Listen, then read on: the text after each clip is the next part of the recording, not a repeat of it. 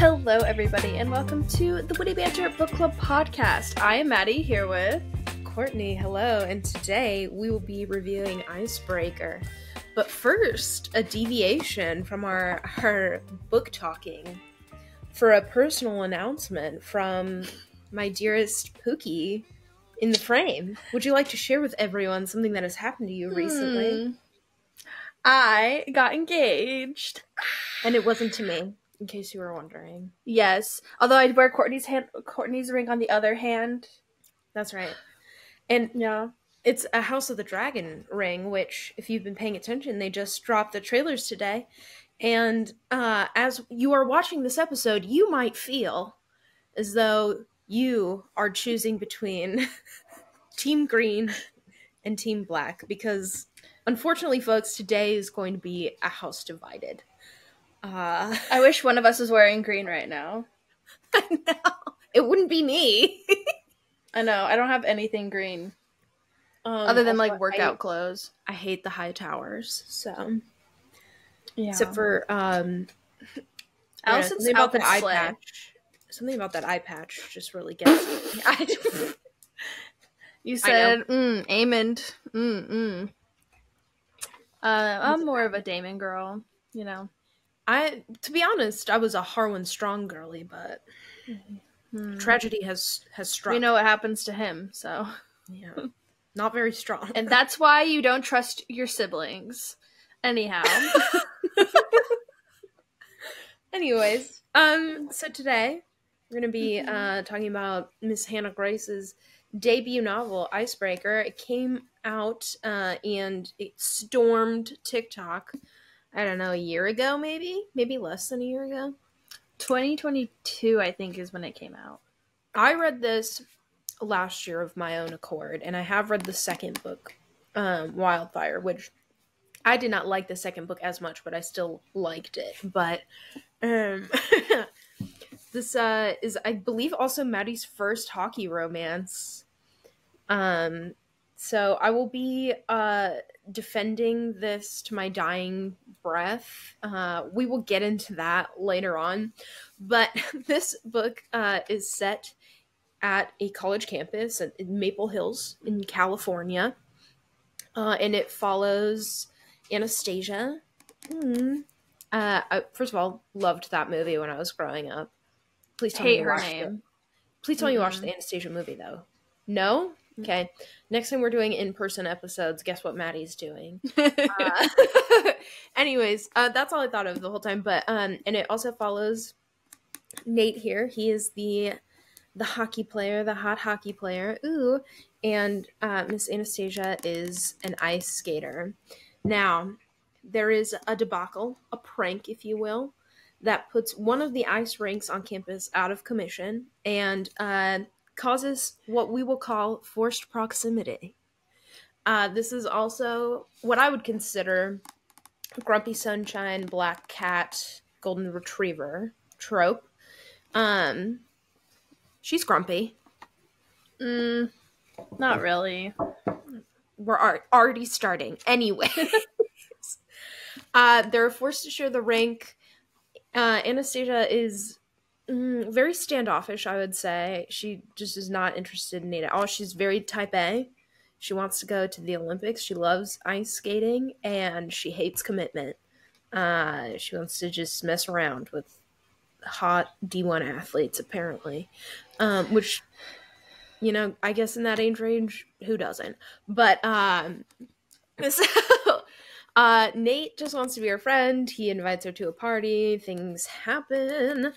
They start to hang out. And another character in this book is Anastasia's skating partner, Aaron. And he's a real piece of work. He's one of those kids whose, like, parents never told them no. And so as an adult, you like, try and bargain with them, and it just doesn't work because they never learned the skill of dealing with, being told no. Rejection, I guess. I don't know. But he's very controlling. It causes a lot of tension between him and Anastasia and Nate.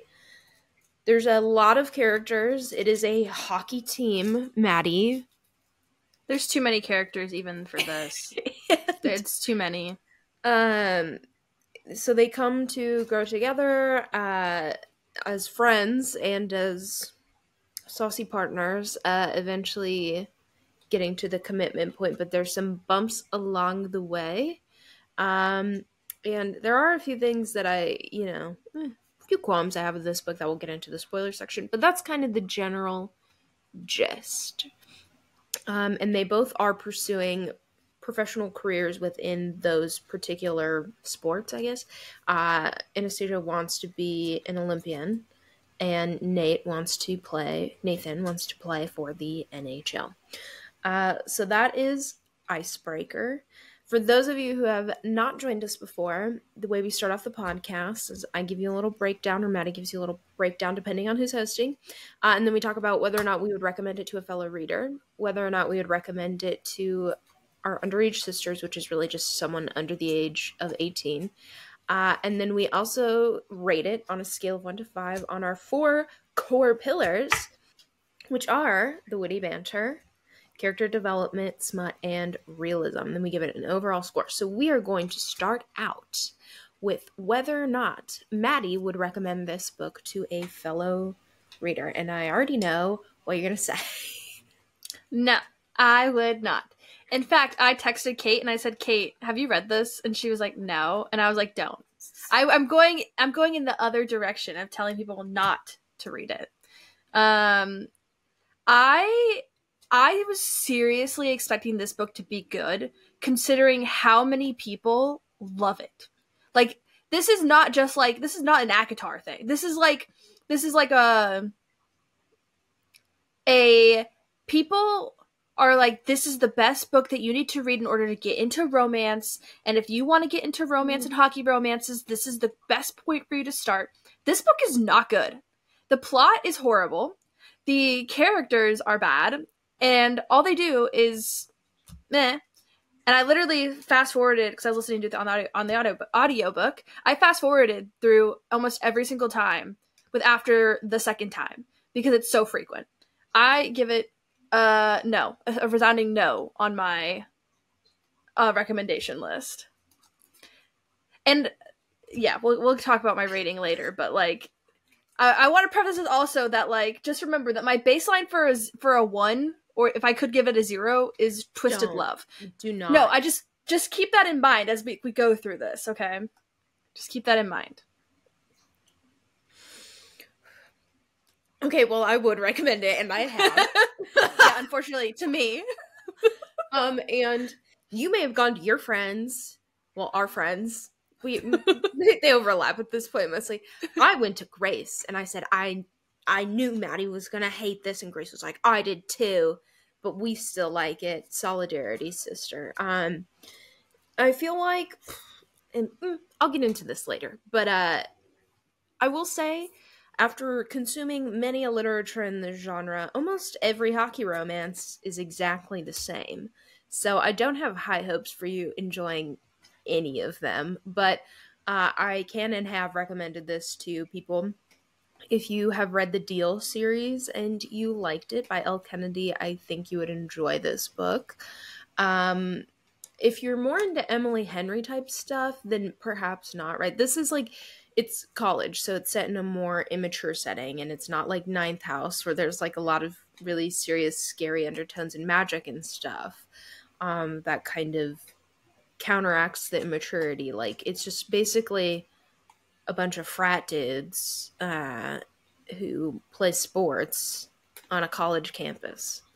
And it is very highly centered in the smut arena. So that's just kind of like a forewarning.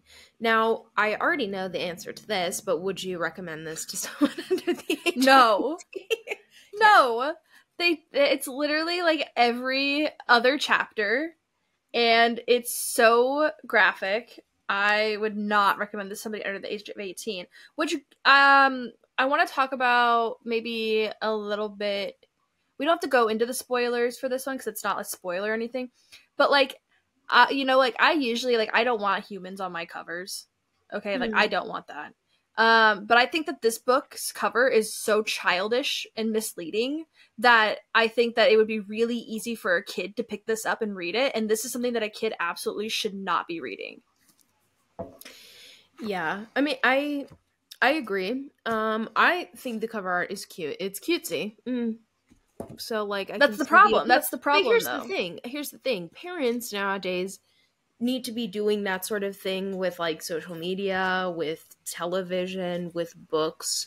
You need to be reading and checking the ratings and stuff of the things your children are consuming before you allow them to look at it. Like, there are things on Disney Plus that your children should not be watching, right? I think they're going to put like poor things on there. Yeah. So I will concede on that point. It is not appropriate for children, and the cover can be misleading. I personally think it's cutesy, right? But like, I can see where a child would be like, "Oh, mommy, look." Because the problem is like, if you go to Barnes and Noble right now, you will see this book on like a table, right? And it'll have like, for like, I know I've seen this one on the one that's just TikTok recommendations, and it'll be in there with books that don't have smut in them, but are like it'll be on the table with normal people. Like, it'll be on a table with like books that are not totally. I mean, normal people's a bad example, because I guess that one's kind of they're doing a lot in that one too. But like Sarah Adams books. Yeah, it doesn't fit in that same category. And like, I don't want humans on my covers or anything like that. Like, I don't want that, because ew, who wants a shirtless man on the cover of their book? Embarrassing. But I also don't think that this cover is like appropriate for how smutty this book is. That's fair. I would also say that the Barnes and Noble employees have some culpability in putting it on a table like that. Yeah, But a number one comes down to Hannah Grace selecting this to be her cover of a book that she knows is really smutty, which I think is kind of not great. I mean, I don't disagree. I think nowadays, though, cover art does contribute a lot to sales and stuff. I mean, just look at Love in the Time of Only Judge Killers. Books. I hated that book, and I loved the cover. Yeah. So, but I get it, and I do somewhat agree. Okay. Now on to our 4 pillars. On a scale of 1 to 5, Maddie, what would you rate the witty banter in this book? Like a 2. Like, they start hooking up really fast. And, like, it's not an enemies to lovers. It's kind of, like, portrayed like that at first, but it's just not. Like, they're just vibing with each other from the get-go. So, I would say that it's a 2. I don't think it's enemies to lovers. Like, there's definitely some tension there. Like, it's playful in a lot of regards, more so than, like, vicious or vindictive. But for me, I enjoyed that. And I here's the thing too, it's not witty in the sense, it's not witty like an Emily Henry book, right? Where you're reading it and like there's a lot of intelligence behind the wit, but there is a lot of like back and forth, just because of their different personalities. And I enjoyed that. So I'm gonna give it a 4. Anyways, Maddie, on a scale of 1 to 5, what would you rate the character development? Probably a 3. Because like, I have to give it props for like what it tried to do. I don't think that it was. I really did not like the ending of this book. And it just felt like the plot went on for too long, and some of these the character development's obviously tied into like the resolution of the plot, and it's just kind of like, meh, okay. Like, you guys could have done this many moons ago. I do think the resolution to a certain extent is like a little drawn out. We do some like back and forth. There's not really like a third act breakup, I would say, but there is some disagreements. I did not like the epilogue. Ugh. It felt unnecessary, I would say. Yeah. But I do think like Nate is pretty consistent throughout the book.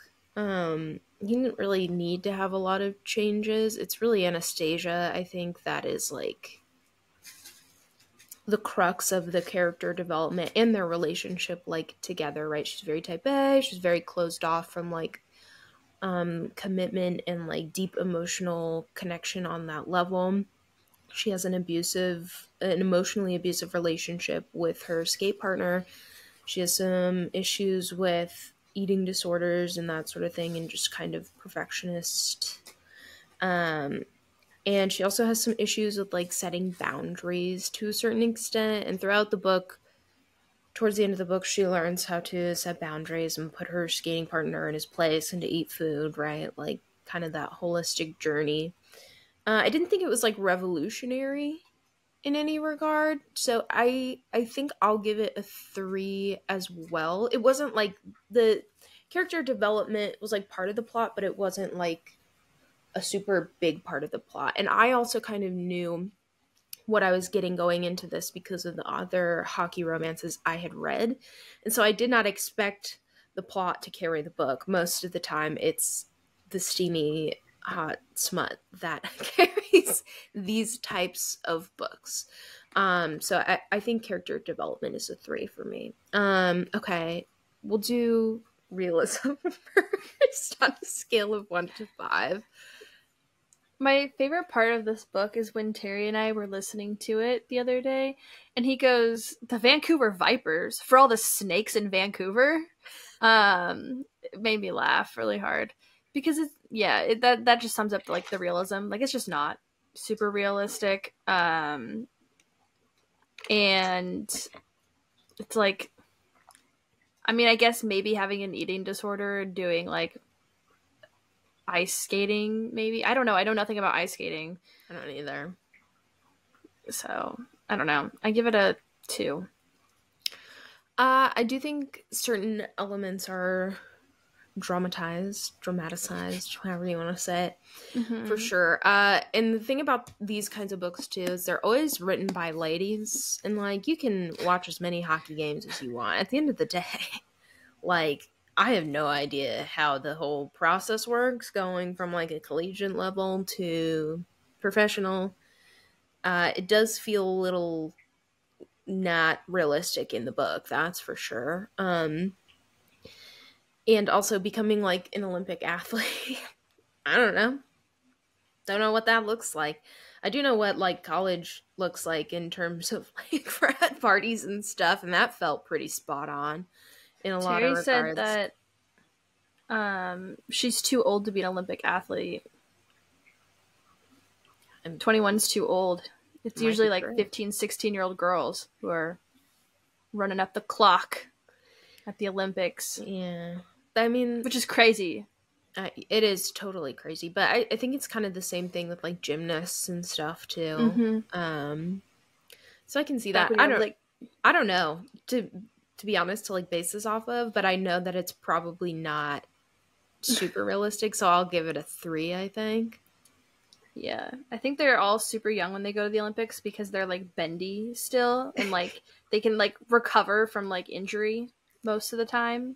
Yeah. Well, I think too, like logistically thinking, especially with like figure skating, the aerodynamics that are required, I think, to do that require very like slender women. And if you're young and you're watching this, I got news for you. Those hips they're gonna expand, my friends. Like, your body, no one's told you this, your body will change. You're not gonna be as aerodynamic as you are currently in this moment of time. So enjoy the aerodynamic. I can tell you right now that my hips are far too wide for me to quickly glide across ice. But I'm assuming that like contributes to it. I don't know, but I mean, I also figured it wouldn't be super realistic in a lot of regards. The drama, I think, between like young people made sense to a certain extent. But okay, smut on a scale of 1 to 5. It's just too much. I skipped it. I literally skipped like every single time that there was smut after the second time because it was just so consistent and so frequent. So I give it a 2. Okay. For the 2 times I listened to it. I read it slowly, apparently. Savored every second. I knew what I was getting into, okay? This is more on like the it's on the far end of the smut scale, right? On one side here we have Sarah Adams, Fade to Black. And then we have like the crazy dark mafia romances, which I have read, which I will never recommend to Maddie because she will institutionalize me. And hockey romances are like here. And then like Emily Henry, she's like here. So there's the kind of the spectrum for you, but they are much more smut based. Now it's very explicit and there's a lot of it. But I enjoyed it. If you are a connoisseur if you prioritize that particular element of literature in your reading, I think you will enjoy it. So I'll give it 5. And I will also say I don't even remember, and I refuse to look at what I rated this book initially, back when I first read it. And we've been through this several times on the podcast. When we reread stuff on here, which is mostly me rereading stuff that I make Maddie read and she doesn't like as much, I almost always like it less.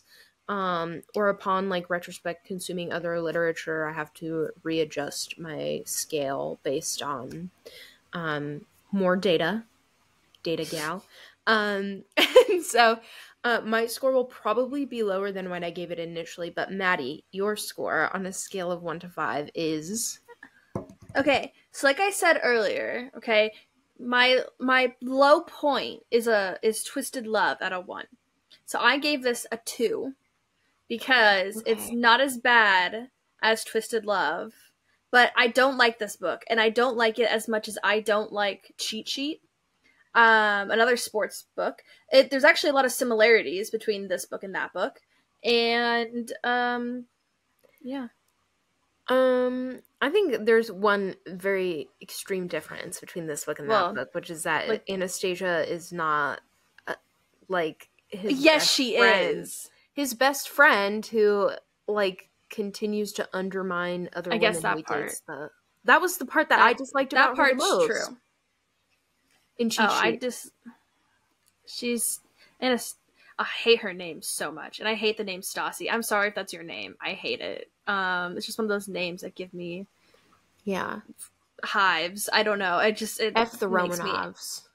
It gives me angry. It gets me really angry. I don't know why the name Stassi, like I just have such a visceral. I don't know a single person named that. I don't like the nickname, but like I don't have a problem with the name Anastasia.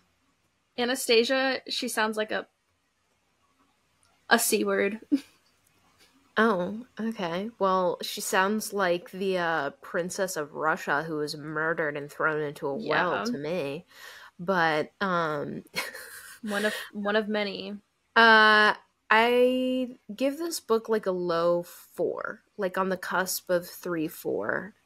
And again, I like hockey romances, so you know what? I'm not even gonna keep defending myself in this regard. I'm giving it a low 4, period, point blank. Now we're gonna get into the spoiler section where Maddie is gonna try and eat me alive, and I am gonna be standing here with my sword and shield, fighting for my life. My flames.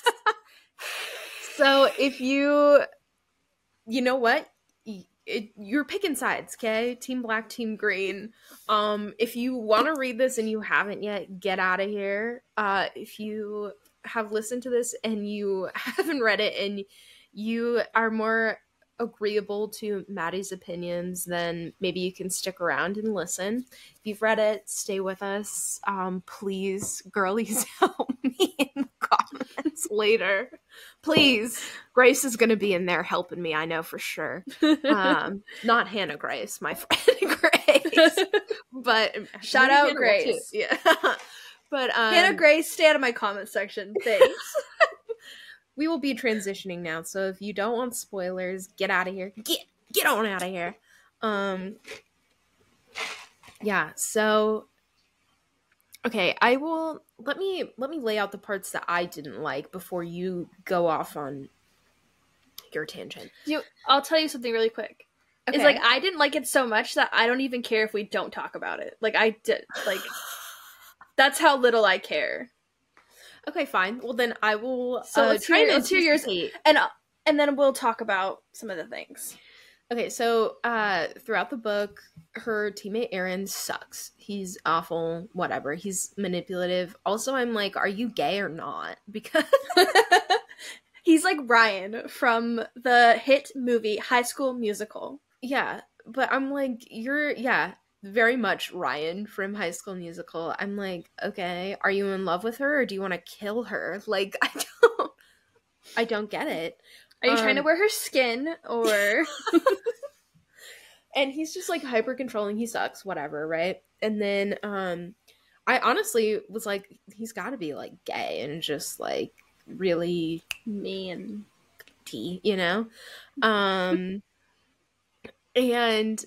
then at the end, like towards their end recital or whatever the hell it is, he thinks it'll be a good idea to unconsensually kiss her on the mouth at the end of their number. Routine. The routine, thank you. Their musical number. Yeah. And Nate gets real pissed and punches him. And at that part, I was just like, ugh, come on. Like, I'm over that kind of like male confrontation. It's not go ahead, girls, in real life, watch a man do that and tell me it doesn't give you the ick. You know, like, let's just deal with our problems like adults. Mm-hmm. Anyways, so that part I was like, the epilogue sucks. She's like, I'm my second gold medal and I'm having kids and he's in the NHL. I'm like, nobody cares. Just leave it off. Just leave it off the book. I literally don't care. So, and then I guess more context, like Erin, her skating partner, gets injured and he lies about why he gets injured. And so Nate decides to take the fall and he gets kicked off the ice for the hockey team, which he was way too willing to do for someone who wants to go into the NHL. But her skating partner heals, whatever, and then he gets hurt again, and Nate is pulled off the ice again, and he's like, well, I'll be your skating partner. And that at that point, they'd been doing the whippy saucy, you know? And she fights with Erin, so she moves into Nate's house with all of his teammates, which I was like, whoa, girl, pump the brakes. And they're like, well, while we're skating partners, we shouldn't hook up, even though they're living together. So obviously that doesn't work. Duh. Right. I love that he could just easily transition to figure skating, which is notoriously easy, obviously. Everybody can just pick up a pair of skates and start lifting women above their heads. Right. Just because you have played hockey. That makes total sense. Right. And Anastasia Terry, also... we got something to do later. The dirty dancing scene. Yes, exactly. But another, I guess, interesting part to me. I wouldn't say interesting. Her skating partner drops her, and so she's really nervous to do like all the jumps and stuff. She's got kind of a mental block, and he helps her with that because he's a big, strong man. Really, the most compelling parts to me are the smut. The plot itself is somewhat subpar, I will admit. Here's where my argument lies, right? As I have aforementioned, I have read several hockey romance. I read the Deal series, both of them. There's like two, kind of first gen, second gen, if you will, like skins. And there's like a billion characters because there's the hockey team, right? And we get introduced to a lot of their future love interest for latter books in the first or second book in a series. That's how it always goes, right? So there's a ton of characters. All the girls obviously have friends too, so then you got to try and keep track of them. Lots of intermingling.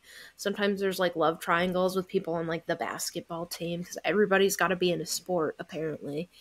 So there's always a lot of characters that can make it difficult to keep track of. And there is a second book in the series that picks up with one of the other characters, and then you get introduced to an entirely new set of characters. And I will say reading that second book was difficult for me because of how many characters there were. I couldn't remember a lot of what happened in the first book or a lot of who these side characters were, and so it wasn't as impactful for me when I was reading the second book. Especially because they're coming out now, right? It's not like the deal where they're all out where I can just hop into the next book and I remember. So that was a little bit of a difficult transition for me, I will say. Almost all of these also are set in a college setting. And I think the authors almost always use like the frat boy stereotype. I don't know if that's true of hockey players in real life either. I'm going to be honest. The only hockey player I've ever met is Terry. And he's normal. Yeah, my fiance. Your fiance. And he's a normal person. Like, he's not a frat boy. Could you imagine? No. No. I can't. He's so funny. But, so, and they're also very smut-centric, right? They're very centered around that particular element. The plot is almost always like secondary to that. And even some of the NHL hockey romances I've read are pretty similar. They just kind of go with like the himbo vibe, you know? And so there tends to be a lot of immaturity. They try to pack in a lot of tropes too.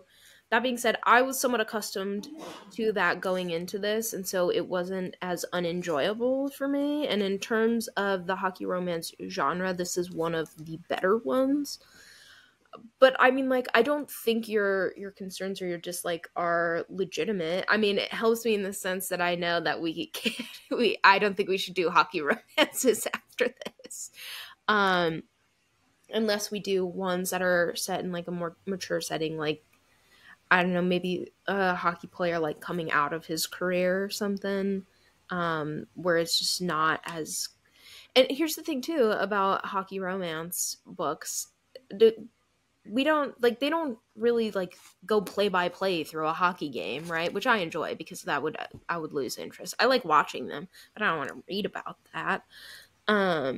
So it's almost never about the hockey itself, like the actual sport. It's more so about like the people who play it, and it's just something that they like do, which I thought was interesting in this book because we get a lot more detail about like Anastasia with like the ice skating, right? There's a lot more like description with that as opposed to the hockey games and stuff. But I still enjoy these. I know what to expect going into them. And again, for those of you who are joining who haven't watched all of our episodes, I a few years ago re-entered my journey into reading by reading Facebook Wattpad stories. Okay, on about werewolves, where you have to pay as the online authors who are writing in their basements, or when they get the old ladies when they get off of work, and they release chapters weekly. Like, that's what got me back into reading, and that is basically all smut, almost zero plot, right? And so like I do enjoy really good plots, right? I loved Ninth House. I like a lot of other books that we've read that don't have smut in them at all, whether or not they're romance. I love fantasy books. So, like, I would say I have, like, a wide range, but it is something that I'm more so into, I think, than Maddie is or, like, ever will be. And I honestly, I think the level of, like, smut that you're comfortable with before it goes too far is kind of like things we never got over. And there's so much plot in that like the amount of smut makes sense because it's a 500-page book and there's like a lot of other stuff going on at the same time, and there is kind of like a cohesive story. So I understand where you're coming from. I'll have to readjust course. You know what? When I told you to read this book, I think I knew in my heart of hearts you wouldn't like it. And I was just hoping. Yeah. Just hoping and praying. Yeah. But it's okay. I have Grace she's my little smut gal, and you have Kate, who I think you and her are a lot more in tune on certain things than like you and I are when we're reading literature. For the most part, though, like, again, if you haven't watched every episode, almost always Maddie and I are like somewhat on the same page about books. There's been like a handful, and I mean like 3 or 4 where we just totally disagree. And I would say this is one of them, but I still understand where you're coming from. Do you know what I mean? Yeah. Yeah. This is not ACOTAR. Like, it's not like something that we just totally disagree with. So yeah, okay, so my favorite part of the book was when I thought that she was gonna die. My favorite part of the book is when she was dead for a couple of seconds. That was great. The rest of it was just so like okay, I understand that there needs to be a lot of characters because it's a hockey team. There are literally, I think, like 11 characters in this book. There is no reason why we need to have that many people involved in this story at all. Yeah, well, she has like her other friend who's a roommate, and her skating partner is her roommate, and she like seeing a guy on the basketball team for a while, and he was seeing the theater girl, and it does get convoluted. Aaron was dating Kitty, who was at one point in time dating Nathan or Nathaniel or Nate or whatever the frick his name is, and then there's Robbie and Lola, and then you've got Henry and JJ, and people just kept going, and then you got all the coaches and their parents, which, by the way, his resolution with his dad never happened. Like, nothing happens with him and his dad, or him and his sister, and it's just like, why do we have all these characters and all these storylines that don't go anywhere? That's fair. I will say, like, the trip so they go meet each other's families during Christmas, and she goes out to Colorado. And slay. And she falls through the ice and almost dies, whatever, yada yada yada. His dad and his sister show up, and like him and his dad don't have a good relationship, so it's weird. But yeah, there isn't really a resolution to that. So I mean, like, the purpose in the plot, I think, was to like bring them closer together, right? Like showing each other different elements of their personal lives. But his dad, that whole thing just didn't really need to happen. And there's already been so much like crap happening with the ice skating and the ice rink that I don't think her near-death experience was necessary. Like, she already got dropped, you know? Right. So like, she's always getting hurt anyway, so yeah. So yeah. I see the flaws. I still stand by it. Yeah, I wish she would have stayed perfect, dead. But he's mine. Ugh. And then, like, every time I would think about them doing it, I'm like seeing those people on the cover, and I'm like, ugh. They're like, they look like they're freaking kids. You look at that, and you tell me that's a 21-year-old man. He's 17 at best. Look at him. I want you to look deep and hard into his eyes. It's hard for me to judge how old people are. People think I'm like 30 sometimes, and then they think I'm like 18. I'm like average it out. But you know, I don't know. It's hard to tell nowadays. I think someone like my sister, who is oldest next to me, I think looks younger than the sister right below her. And they're very close in age, but like, do you know what I mean? Like, sometimes it's hard to gauge. Mm-hmm. But I thought he looked like he was in college on the cover. No, I keep showing like it's gonna make a difference. Child, but if you're watching right now, I want you to look. Hold up the thing. Pull it up. Look deep and hard into that man's eyes. Is that an adult? No, that is a 17-year-old boy named Logan. That's my brother's name. I know that, but that's Logan right there. Not your brother, just a Logan. Yeah, I was gonna say that's a big child. Anywho, So yeah, conflicting thoughts on Icebreaker by Hannah Grace. I have read the second book. I didn't like it as much as I liked the first book. It doesn't take place on a hockey, it's a hockey player that we're introduced to in this book, but it takes place at like a summer camp. That one's story, like the plot just was so dragged out. Oh my gosh. And Maddie will never read it now, which doesn't matter anymore. This book the plot is so dragged out. I can't even imagine what the next one is like. It's even worse, but also this book is too long. I will agree. 50 chapters? I'm sorry. Agree. Yeah, they should. Hockey romances should be like 30 max. Hard, fast rule on that one. Yeah. Just way too much. And if you want to make a book of them just doing it, just make a book of them just doing it. Don't even put a plot in it. Yeah.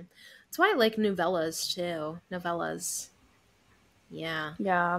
Just 30 pages of pure smut, and that's... I really liked Cross My Heart. That was like one of the best book series I read last year. And that is just a filthy book series. That was like... But the plot has but it has such a good plot. Like, and it's like, I honestly truly believe that book deserves so much hype. Like, that series deserves so much hype that it's on my list after my sabbatical. Yeah, it's not on Kindle Unlimited anymore, so that's okay. I'll have book money by then, hopefully. It's crossed. Anywho, what are we up to next week? Next week we're reading The Secret Service of Tea and Treason, which I actually surprisingly have the book. This is one of the books that I bought last year, and I just have not read since I bought it. I think I was with you when you got it. Which it's like Britain based, yeah. Spies, kind of. They're spies, yeah. I would assume they're British. Tea. They're British in my head because they're like drinking tea, and his last name is Bixby. Okay, yeah, for sure. Which is so pertinent with the Kate Middleton drama going on. So true. Look at us. Where is she? Where's Kate? Where is she? Anyway, yeah, so this is what we'll be reading next week. Hopefully I like it.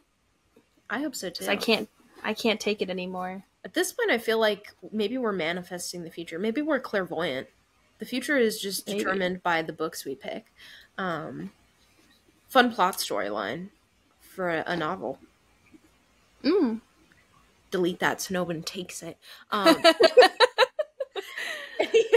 Yeah, you're right. If you're wondering what we're up to when you're not listening or watching the podcast, you can check out our social media accounts at the Witty Banter Book Club. We have an Instagram, a TikTok, and a Pinterest. If you're watching, kisses. Thank you. If you're listening, also thank you. Thank you. Thank you. Like, subscribe, whatever feels right in your heart, you know? We appreciate any support. We've got the Etsy store up still with bookmarks if you'd like to snag some of those cuties for your nice little novels. And I think really all that's left to say until next time is, 1, congratulations, Maddie. Here comes the bride. And also, happy reading!